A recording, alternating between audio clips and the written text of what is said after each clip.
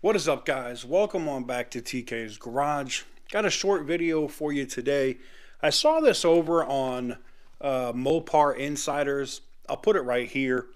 That they had the configuration thing up on Dodge.com where you can go in and try to build or look at the features and build and see what the car would look like in a virtual garage of this Dodge Charger EV Daytona frigging disaster. So I figured the only positive thing for us to do is to go in and build it. I don't know if we're going to get the same panel gaps that they're getting out of those things right now at the factory, but let's go ahead and take a look at it. For the longest time. Whoa. For the longest time. Percocet, Miley Percocet, Percocet, Miley Percocet, represent, gotta represent.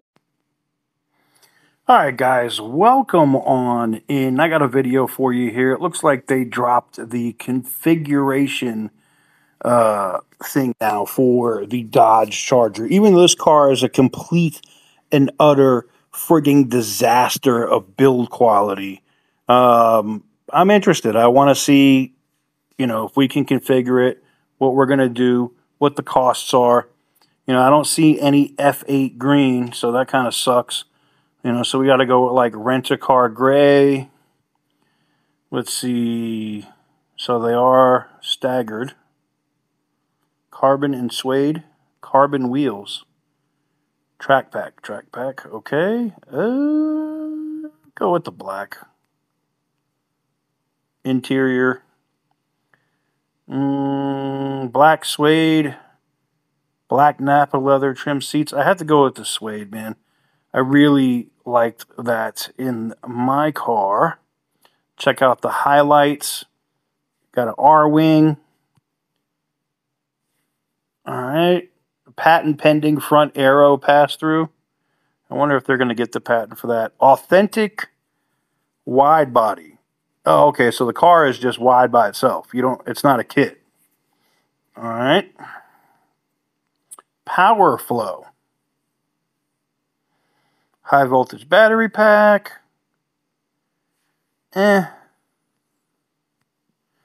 Attitude adjustment. Is somebody going to slap the shit out of me for even considering buying one of these things? That must be what that is. All right. Digital cluster display, because I'm sure that's going to last, 20, 30 years. Yep. All right. Infotainment screen.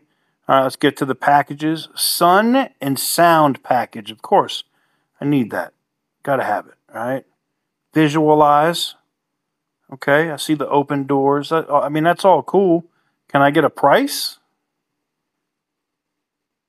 I'm active. Look, like even the damn website can't stay working. Like, for real? Sounds? Uh-oh. Oh, I think I just got assaulted in my ears. That's trash. That is absolute dog shit trash. All right. X-ray view. You're going to say, does my car have X-ray vision? Or are we just X-ray viewing the actual car? Let's go. Okay, dope. So basically, if you run over anything, just expect to get blown up because that battery is going to explode. All right. Anything in the background? We got the garage. We got the studio. All right. I mean, that's cool, but you're just basically configuring the car. You can't, get an idea to build it. I'm a little lost here. Animations.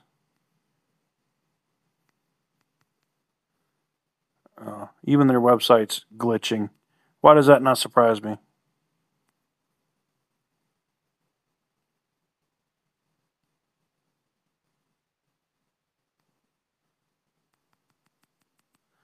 Yeah, I'm tapping the hell out of these, and it won't change. Why does this not surprise me at all? All right. Build and price. We're still looking at 2023 Chargers? We're still looking at Challengers? What? That's it, huh? So we can't get a build price or anything on these. Interesting. Interesting. I wonder if it would still let me build a Challenger.